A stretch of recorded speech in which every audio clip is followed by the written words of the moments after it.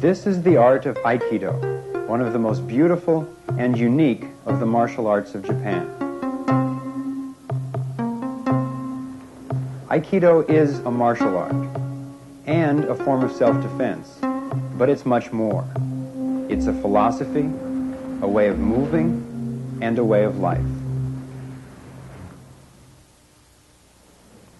Hello, I'm Foster Gamble, and together in this program we'll explore Aikido, the way of harmony. Aikido. Together these characters translate as the way of harmony with the spirit of the universe.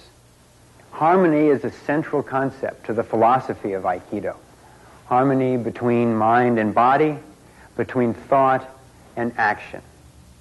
Even in terms of practical self-defense, this principle of harmony applies. The techniques of Aikido work not by resisting the force of an attack, but by blending with it and bringing it under control. Though Aikido is one of the youngest of the martial arts of Japan, scarcely 40 years old, its roots stretch far into the past, back to the feudal era of Japan, a time of continual civil war, the time of the samurai. These centuries of conflict gave rise to a phenomenal number of martial arts. As these literally thousands of fighting arts evolved, so evolved the guiding principles of Budo, the way of the warrior. The philosophy of Budo transformed the martial arts of Japan and gave them a new dimension. In the tradition of Budo, the mastery of technique became valued not as an end in itself, but as a step toward the mastery of one's own spirit.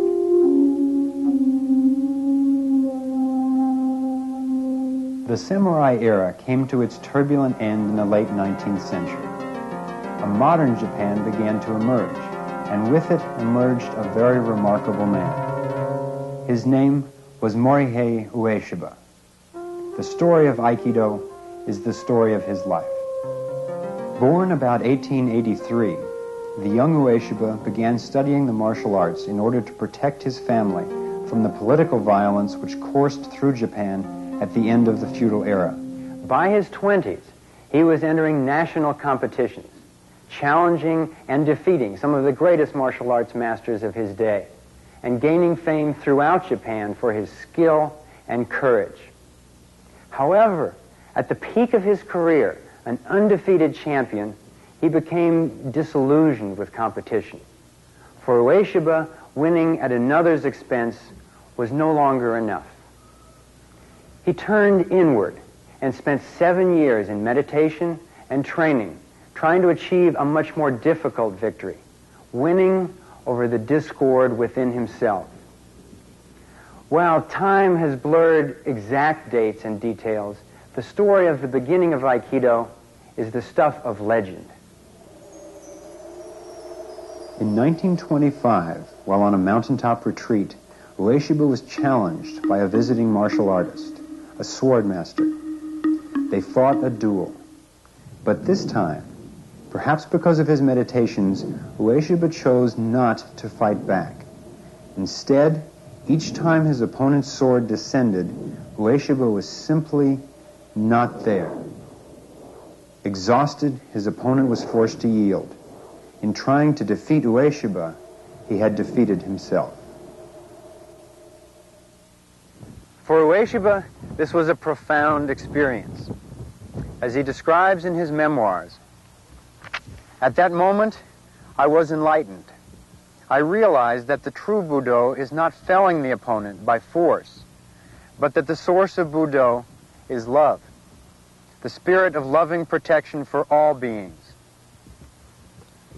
Inspired by this revelation, Ueshiba began his life's work, the development of a new martial art, one based not on winning or domination, but on the spirit of loving protection. He became known as O-sensei, which translates as great teacher, and spent the next 30 years developing and refining the techniques that now comprise the art of Aikido.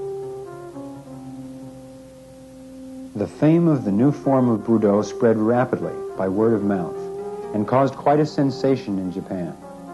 Many of O-sensei's best students were already masters of other martial arts, who came as skeptics and stayed on as students.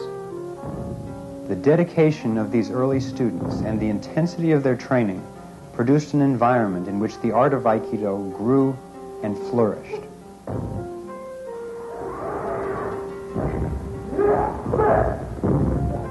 The radical integration of martial arts and nonviolence and the beauty of Aikido's movements attracted not only martial artists, but a broad spectrum of students that included government ministers, actors, and dancers. The war years all but halted the growth of Aikido, and during this time, O-sensei continued his own training and study. He began teaching publicly again in the late 1940s. During the post-war years, Aikido once again captured the imagination of the Japanese people. Classes were again filled with students, and for the next 2 decades, Ueshiba traveled extensively, giving demonstrations and spreading his art not only throughout Japan, but throughout the world. Aikido was O-sensei's life, and he taught and trained into his 80s.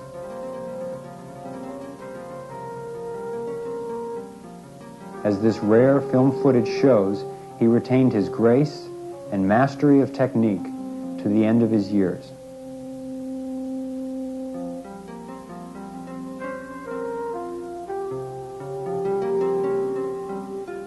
He died in 1969 at the age of 85.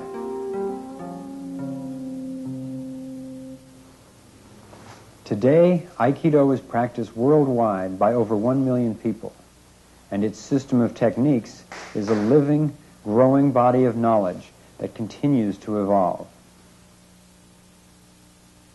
While there are literally thousands of individual techniques in Aikido, they are all based on one central concept, the concept of blending.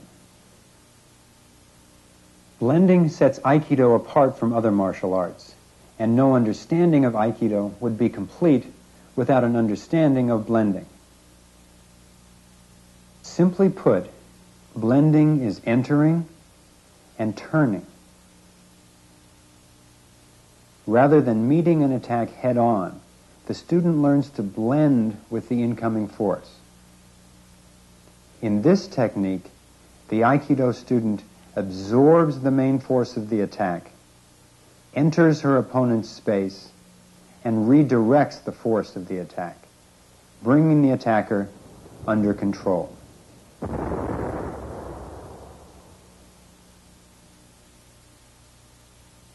The day-to-day training in Aikido is based on working closely with a partner in a regular exchange of the roles of attacker and defender.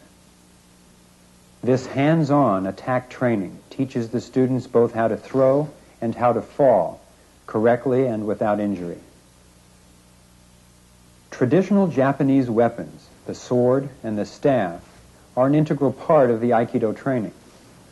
While preserving ancient samurai traditions of swordsmanship and weapons mastery, they are also exacting tools that teach balance, coordination, and concentration.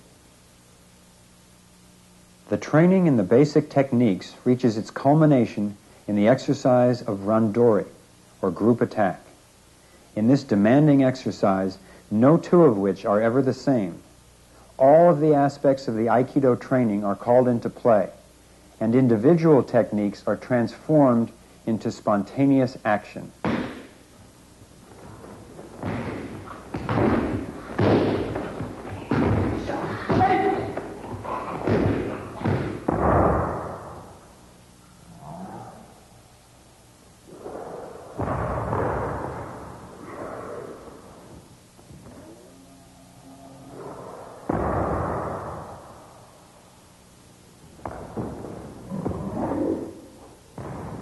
The essence of Aikido is movement.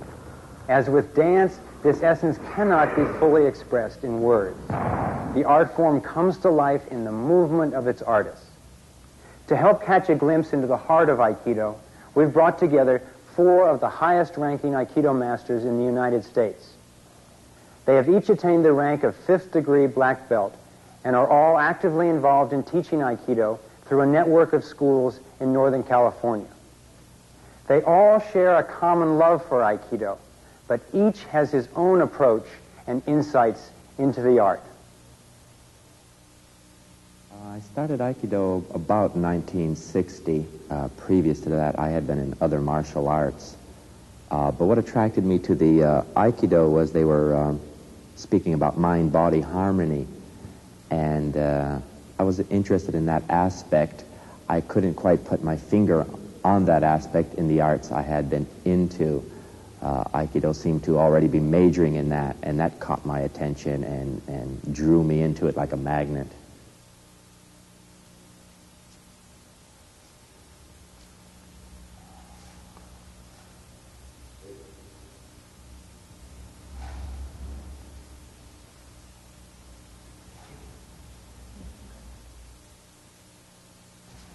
The techniques of Aikido and your partners in Aikido are a good feedback mechanism. You can repeat a technique with your partner many times in a row and tell where you're coming from by how the technique works.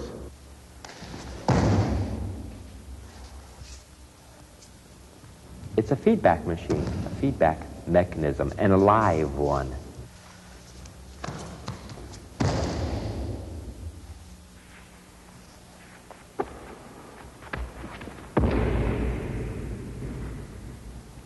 Aikido can facilitate the energy awareness because we can set up the problem and the response, and we can repeat that over and over again.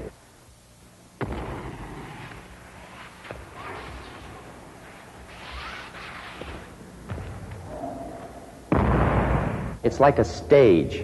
You set up a particular attack, and you know from experience what the most natural defenses are. And so then you watch people to see if they are allowing this naturalness to happen.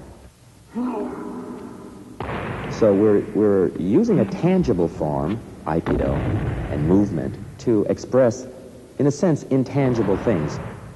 Somebody may be tight and linear, but there'd be another level that's suddenly well-rounded and more accepting. And we could see it in the moves. So I was able to begin to utilize the techniques and the philosophy, not separate, not do the techniques over on one side, have the philosophy over on the other, but that they were more than intertwined. They were completely one laid over the other, laid over the other.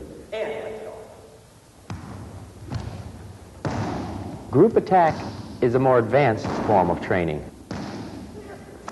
There is a certain level one-on-one, but it's increased one-on-two, one-on-three.